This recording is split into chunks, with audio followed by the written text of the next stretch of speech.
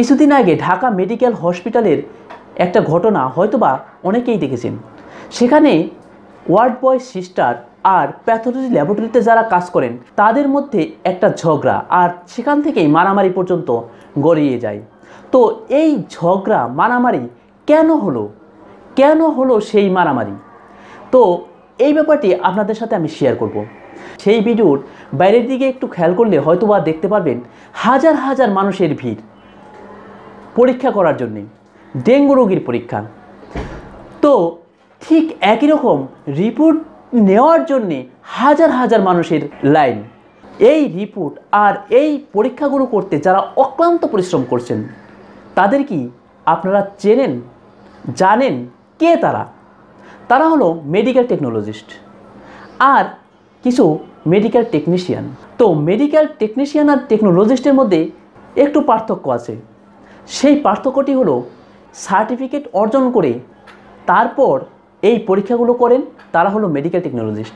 দেখে দেখে শিখে যারা কাজ করেন তারা টেকনিশিয়ান। তো সবাই কিন্তু পরিশ্রম করে যাচ্ছে, অক্লান্ত পরিশ্রম এই ডেঙ্গু রোগীর জন্যে।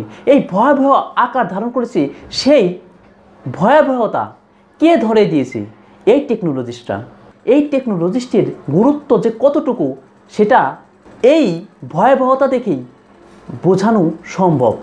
কেননা এই ভয়াবহ রূপ যে নিল সেটা কি করে বুঝলেন? নিশ্চয় পরীক্ষা করে। সেই পরীক্ষাগুলো কে করলো? টেকনোলজিস্টরা। একটা মানুষের শরীরে কোন রোগ আছে সেটাকে নির্ণয় করার জন্য আমরা যাই কোথায়? যে কোনো ডায়াগনস্টিক হসপিটালে। আর সেখানে যে পরীক্ষা করেন, আর পরীক্ষা করার পর তারপর না জানতে পারি আমাদের কোন রোগ হয়েছে। আর এই ডেঙ্গু রোগের ব্যাপারেও ঠিক একই রকম। আমরা প্রথমেই গেছি হসপিটালে, তারপর যে পরীক্ষাগুলো করছেন তিনি হলো টেকনোলজিস্ট। আর এই টেকনোলজিস্টের যে রিপোর্ট, সেই রিপোর্টের উপর ভিত্তি করেই কিন্তু ডাক্তার আমাকে চিকিৎসা দিচ্ছেন। তো এই টেকনোলজিস্টের গুরুত্ব বা এই টেকনোলজিস্টকে চিনি কতজন মানুষ? চিনি না। এই ঢাকা মেডিকেল হসপিটালে কেন সেখানে মারামারি হলো? একজন লোকের ডেঙ্গু রোগ হয়েছে কিনা সেই জিনিসটি পরীক্ষা করার জন্য হাজার হাজার মানুষের ভিড়। আর ঠিক একই রকম ভিড় ওই জায়গায় যেখানে রিপোর্ট দিচ্ছেন, সেই রিপোর্টটা কে করছেন?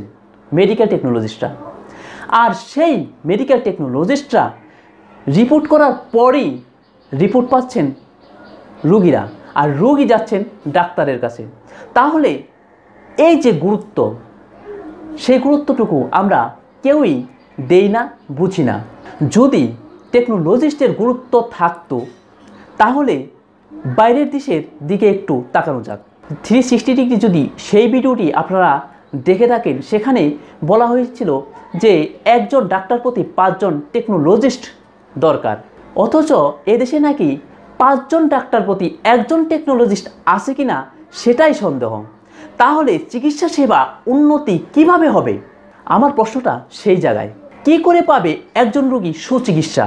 তো ওই হসপিটালে অর্থাৎ ঢাকা মেডিকেল হসপিটালের ঘটনাটা ঠিক এরকমই। সেখানে ছিল টেকনোলজিস্টদের অভাব। তারা অক্লান্ত পরিশ্রম করে যাচ্ছে দিন রাত। তার মধ্যে যদি ফোড়ার উপরে বিস্ফোরা, অর্থাৎ রিপোর্টের ধারাবাহিকতা রক্ষা করতে হিমশিম খাচ্ছেন, এমন সময় যদি সেই ধারাবাহিকতা নষ্ট করার লক্ষ্যে কেউ যায় তাহলে কার মাথা ঠিক থাকে? আমার মনে হয় সেদিনের ঘটনাটা ঠিক এই কারণেই ঘটেছিল। তো আমি কর্তৃপক্ষের দৃষ্টি আকর্ষণ করে একটা কথাই বলবো, প্রত্যেকটা প্রতিষ্ঠানের ল্যাবরেটরি প্যাথোলজিতে যেন পর্যাপ্ত টেকনোলজিস্ট থাকেন। কারণ পর্যাপ্ত টেকনোলজিস্ট যদি না থাকেন তাহলে আরও যে সমস্যা হয় সেটি হলো রিপোর্ট ভুল হতে পারে।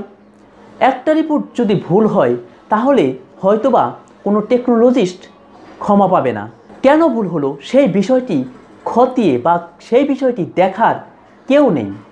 তো আমি ব্যক্তিগতভাবে এ কারণেই বলবো, প্রত্যেকটা ডায়াগনস্টিক ক্লিনিক হসপিটালগুলোতে যেন পর্যাপ্ত পরিমাণ টেকনোলজিস্ট থাকে। তো ফ্রেন্ডস, এই ছিল আজকের ভিডিও। আমার এই ভিডিওটি যদি ভালো লাগে লাইক করবেন, শেয়ার করবেন আপনার বন্ধুদের মাঝে। ভালো থাকবেন, সুস্থ থাকবেন সবাই।